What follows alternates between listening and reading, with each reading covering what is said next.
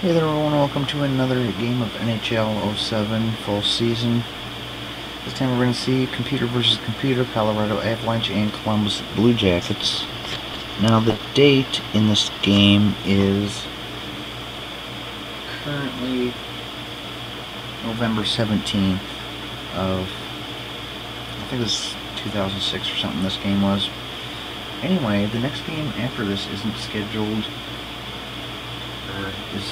the next game we're going to see isn't on the calendar date until the December 22nd, going by the calendar date in this year. So I'm going to flip here to the calendar screen that I made. Okay, that's not it.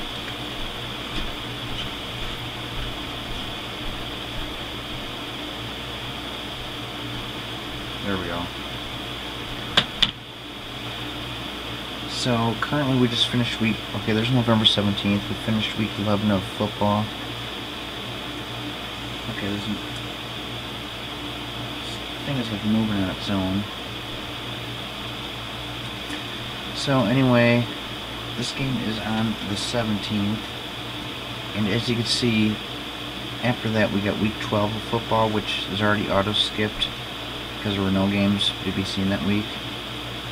So we're going to be seeing 13 of football, which is Tampa Bay at Green Bay.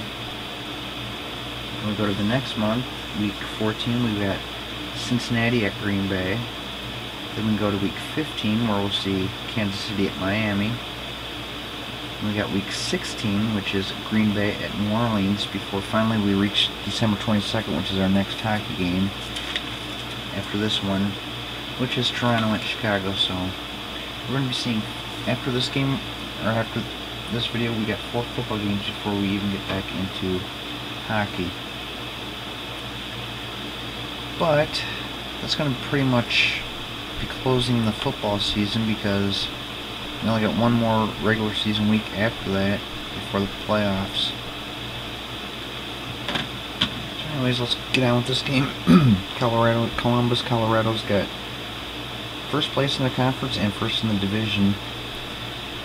As you can see, Columbus is 12th in the conference and 4th in their division. Both teams in the Western Conference. Colorado's got 75% win. Columbus 47%. I don't know why they just don't have the records up there. Wins, losses, and overtime losses instead of winning percentage. Goals for, Colorado's averaging 4 goals a game. Columbus 3.44. It's really not that far apart. Colorado's got better goals against. Columbus is actually better on the power play, but Colorado's better on the penalty kill.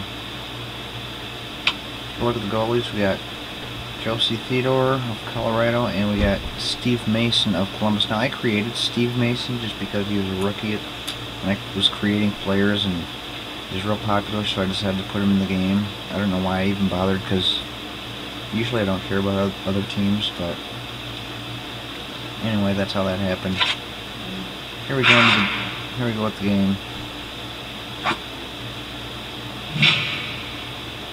Let's take a look at.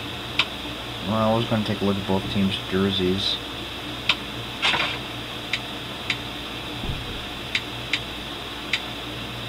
There's an alternate jersey. There's their home jersey.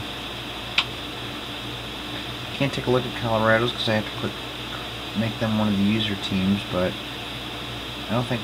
Actually, Colorado, I think, also has the Quebec Nordiques old jerseys, but when we get to the playoffs, round 1 of the playoffs, I'm going to have everyone use, like, vintage jerseys for round 1, if they have them. You have some teams like Nashville who doesn't have a vintage jersey because they went long enough. And teams like Columbus.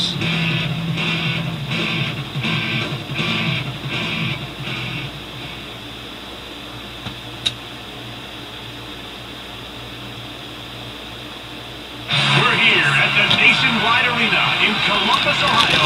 I'm Jim Houston. And I'm Reg Season-Col. And here we are for a classic showdown between the Columbus Blue Jackets and the Colorado Avalanche. Now this is going to be a an interesting matchup. He's got a high-octane offense up against a real gritty club. The team that's going to prevail here will be the team that works harder and wins the battles along the boards. These guys will be tested here tonight, Craig. They're facing a skilled team that moves the puck extremely well. Well, Jim, the key will be playing sound defense and winning the special teams battle. Now we're ready to drop the puck for the opening faceoff. The faceoff goes to Colorado. To foot. Quick shot from the slot. And it's touched for icing.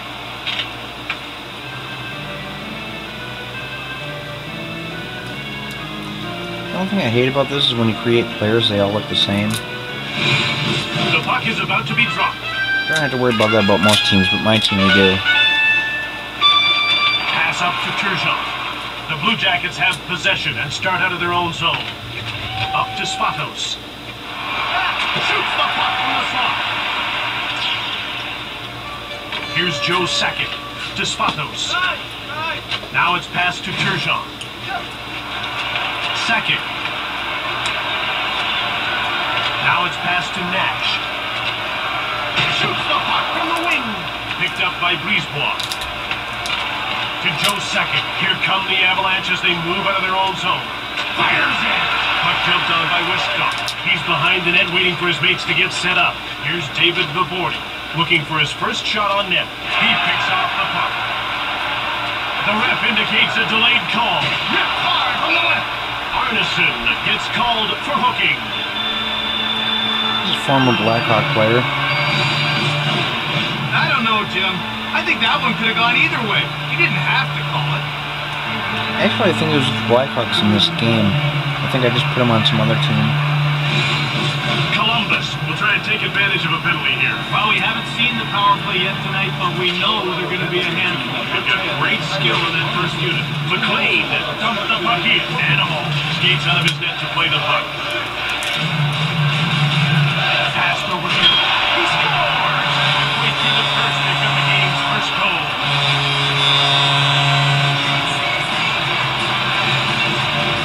Not only can this guy shoot the puck with amazing velocity and accuracy, it's also a heavy shot, which makes it very difficult for the goaltender to handle. No sign of the tough defense here in the first period. Columbus scored on the power play by number 33. Right in front. Assisted by number Fritchie. Ryan Gerard and by number 1 Emily. Now it's passed to Turgeon. To Adam Foote. Huge shot! Eriksson to Spivak. And he moves it into the attacking zone. Shoots the puck. Hainsey takes possession of the puck. Here's Spivak. Hasn't registered a shot on goal, so shot. Theodore's got it. That was all reflex to keep his team from trailing by 2. Snaps the shot. Over to Hrdina. He caught the puck up. Now he passes the puck to Lyles. Now it's passed to Turgeon. Passed over to Arneson. Fired it. Fired the puck just wide of the net. It's jumped on by Arneson. Shoots the puck. Corralled by Columbus. Up to Hrdina. Now he carries the puck to center. He passes the puck to Nash. Now over to Nash. Another save. Puck grabbed by Beninen. To Brisebois. Now passed over to Hayden. Passed over to Arneson. One-timer! Pass up to Modine. Now he moves the puck into the attacking zone. To Modine. Easy stop for Jose Theodore. Here's Jordan Leopold, looking for his first shot on net.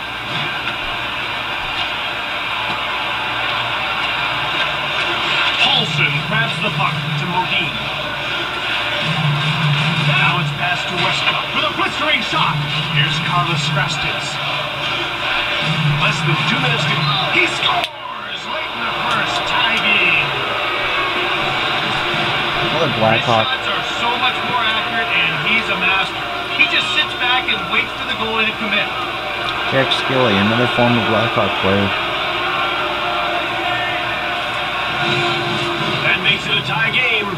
to allow a goal near the end of the period. It can have a huge effect on momentum. 53. McLean assisted by To Brule. Big shot. He misses. Passed ahead to Rupp. I think that was Now Jack passed over to Skilly that Brule. scored the goal. And they,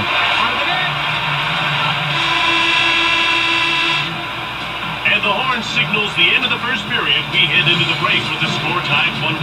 maybe Skilly had the assist, but it sounded like the PA announcer said someone else's name.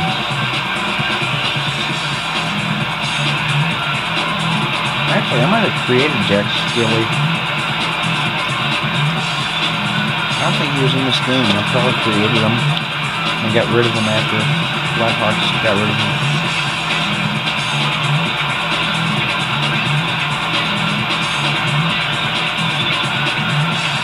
Yeah, okay. Skilly must have the assist.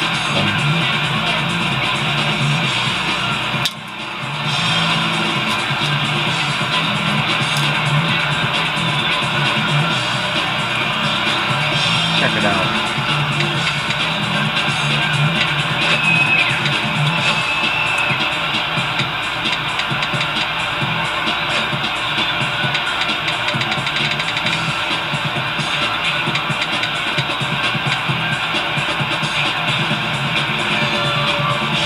I can't check, all I need to do is look at his numbers. I can't check out his profile or anything.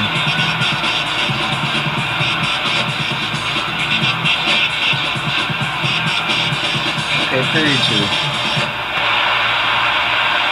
Columbus won't be happy after giving up the tying goal late in the first.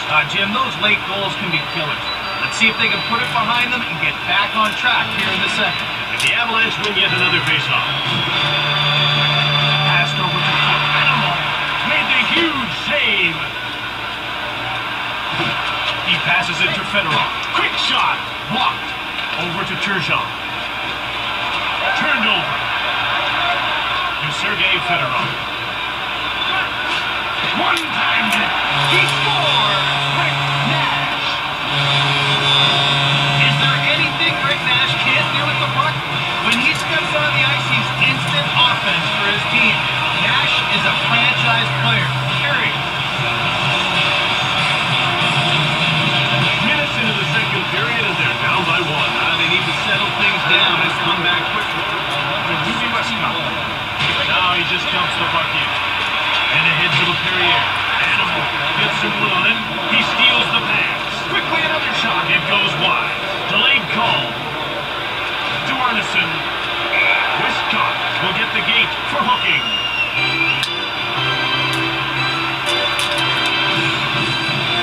His intensity got him into trouble that time.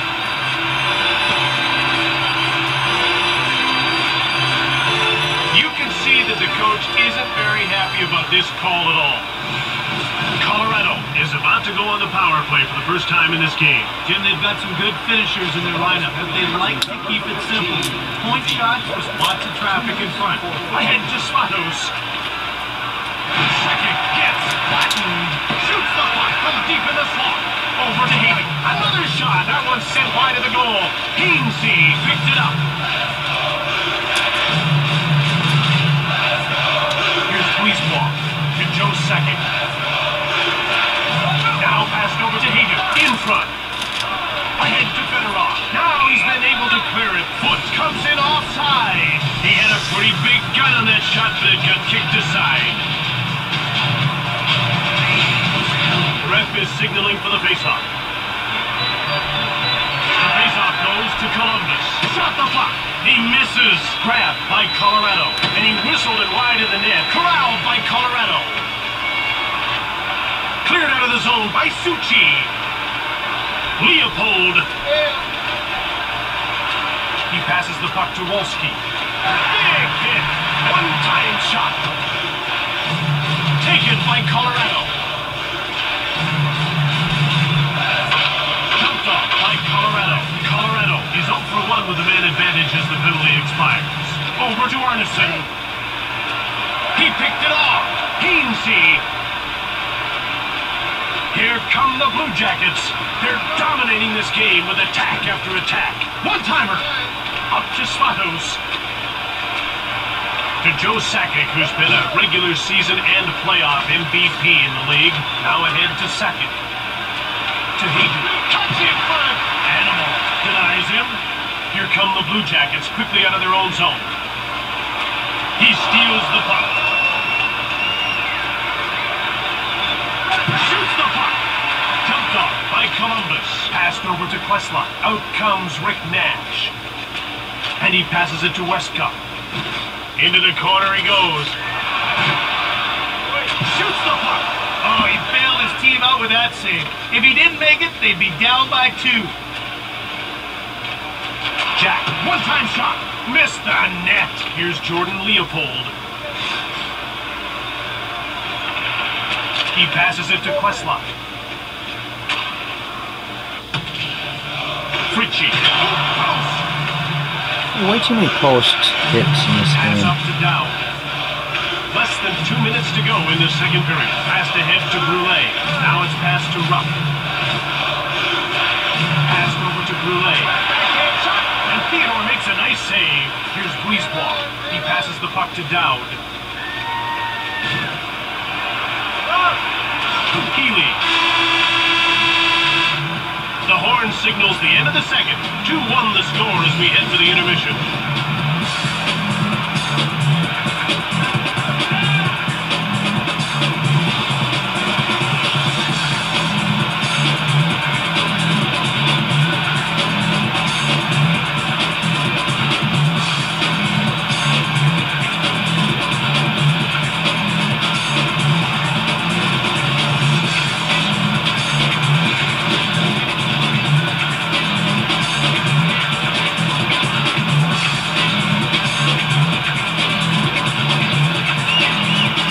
Another thing that's really annoying about this game is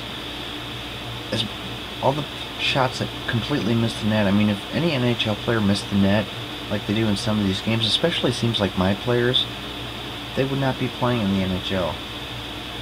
I mean, there must be like, you count all the shots that I have, my shot total, I'll bet you, if it weren't for the shots that missed the net, I'd have double. So there are just so many shots. I'll be like just a matter of like a couple feet in front of the net and I'll miss the net by like 20-30 feet.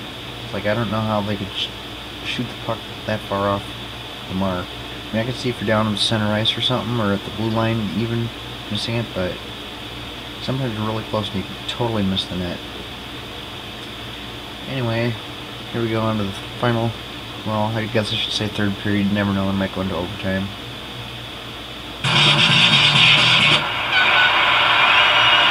Colorado trails 2-1 as the third period gets going. We're ready for the face-off. The face-off goes to the Avalanche. Adam Wood shoots the puck. Jumped off by Columbus. Here's Rick Nash. He's had a good, hard-working blue-collar game. To Joe Sakic. Now it's passed to Nash.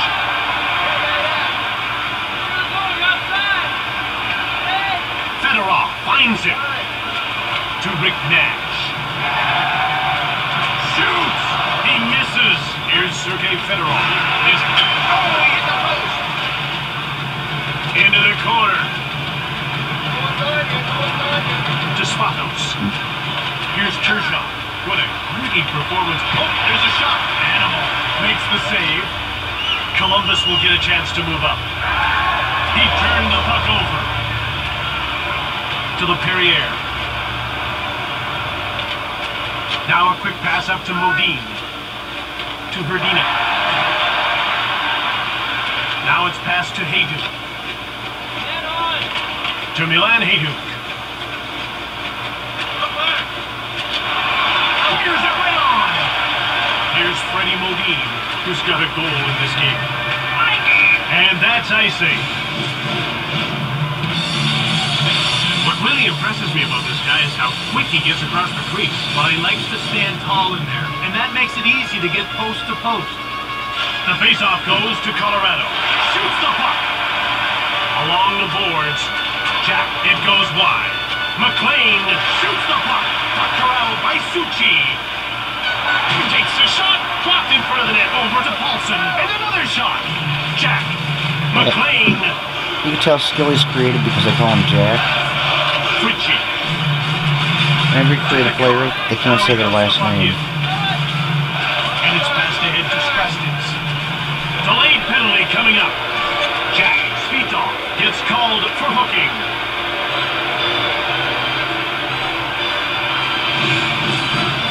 Now, he's not thrilled with the penalty call, but he's only got himself to blame.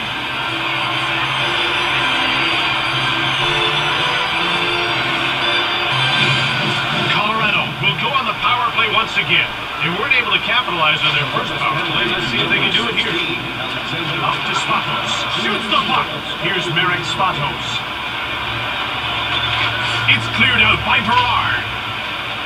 Here's John Michael Lyles. He's only 5'10", 185 pounds, but he was a great draft by Colorado. Berard dumps the puck in to Hayden. Intercepted to Rick Nash. With some speed into the attacking zone. Theodore shuts the door. Hayden to Spatos, and he carries the puck into the zone. Good shot from the right. Berard, he clears it. Here's John Michael Lyles. He passes the puck to Spatos. Animal, got a leg on it. So much of this game is about confidence. Well, that's just it. Once a guy's found the scoreboard, he's always hungry for more. Defenders should be keeping tabs on this guy. The faceoff goes to the Blue Jackets. Corralled by Colorado to Arneson. Arneson goes offside and the play is stopped. I think Tyler Arneson surprised a lot of people around the league. He was the 183rd pick overall in '98. He already looks like a solid top 6 forward in the league. Well, you know, it goes to show you scouts don't always know it all. Shoots it! That save was a dagger in their heart, Jim. What a great opportunity it was to get the tying goal late here in the third. Colorado is now 0 for 2 on the power play. Over to Brisebois. Outstart the Avalanche. Here come the Avalanche. On the attack again, desperately seeking the tying goal. Less than 2 minutes to go here in the third. Up to Hayduk. Now over to Arneson. To Herdina. He gives it up to LePerriere. Now passed over to Herdina. Under a minute to go in the third. Good save by Theodore. He passes the puck to Beninen. Outstart the Avalanche. They're over the line and on the attack. David fires from the slot to Nash. Now he moves the puck into the attacking zone to Lyles. Right in front. Behind the net. Quick up to Fedorov. Now he moves the puck into the neutral zone to Rick Nash. Now again. Empty netter.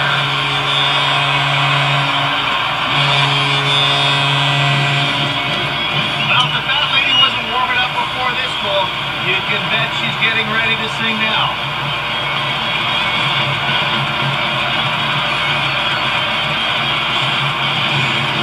Time's running out on their chances. You never say die, Jim, but from what we've seen so far, I don't know if they've got it in them.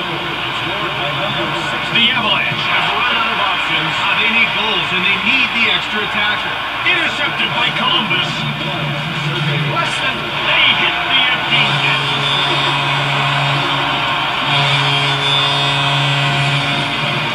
That should pretty much do it for this game. There's your proverbial icing on the cake. I'm pretty sure he used the Blackhawks too.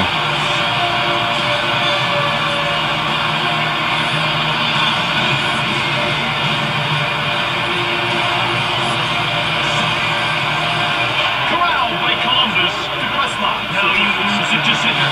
That ends it. Colorado takes the loss and sees their winning streak come to an end.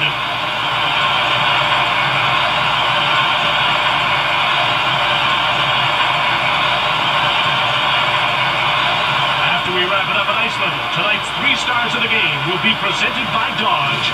Check out the all-new 2007 Dodge Nitro. Grab life by the horns.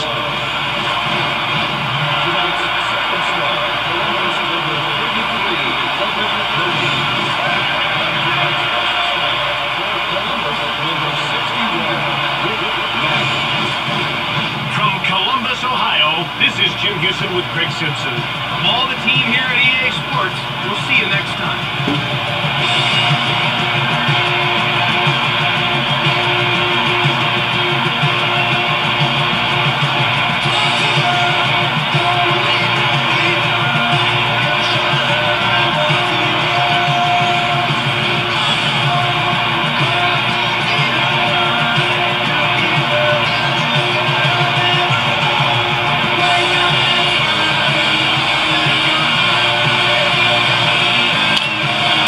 So you can see Colorado had more shots.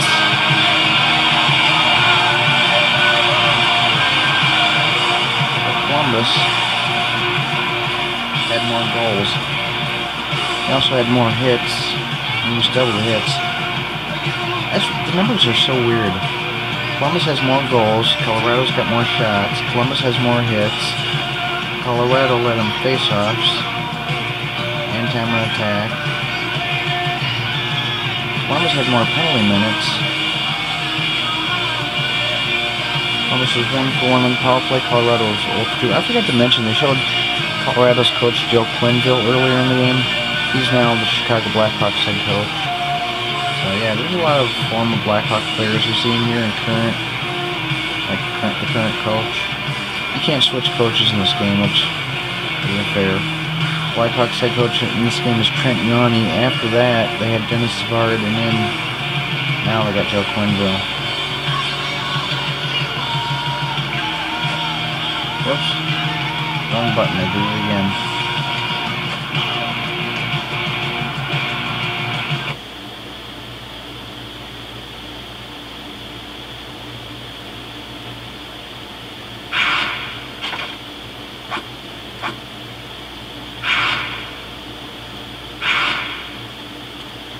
Okay, so I'm going to go ahead and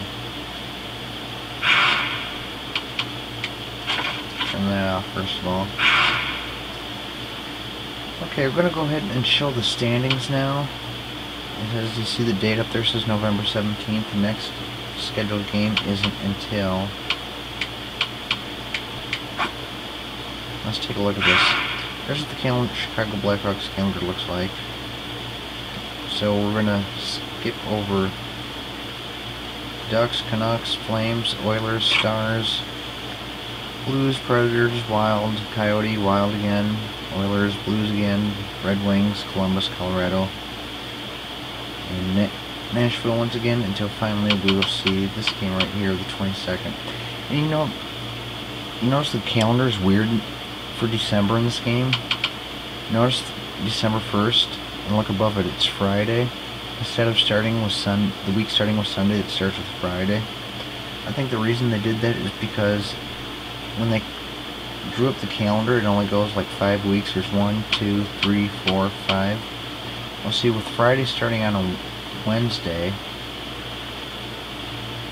or well, it would be Friday if it was an original calendar.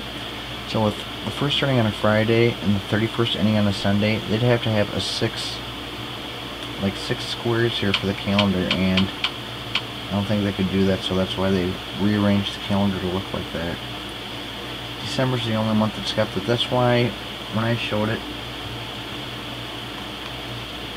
on the screen, I went and modified. That's so sort of thing. I went and modified the calendar so it looked more like a real calendar with the week starting with Sunday. That's why I got 6 squares in there. So you take a look at the Sunday in this one, it goes all the way to the bottom of the screen where it is in regular NHL when it stops there.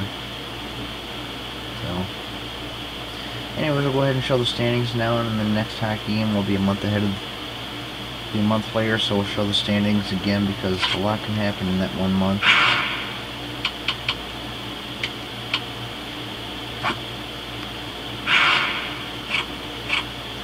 Okay, we'll start with the Northeast Division, Buffalo Sabres. First place, got Ottawa, a couple games behind them. Boston, Montreal, and Toronto are trailing way back. New York Rangers in first place, Philadelphia right behind them. Southeast, we got Carolina in first place, and they got a pretty good lead. 7 points ahead of Florida, so that's 3.5 games. Eastern Conference totals, this is what it looked like if the playoffs were to end today. The New York Islanders would be at the New York Rangers, be Florida at Buffalo, New Jersey at Carolina, and Ottawa at Philadelphia. But we're a long way from the end of the season.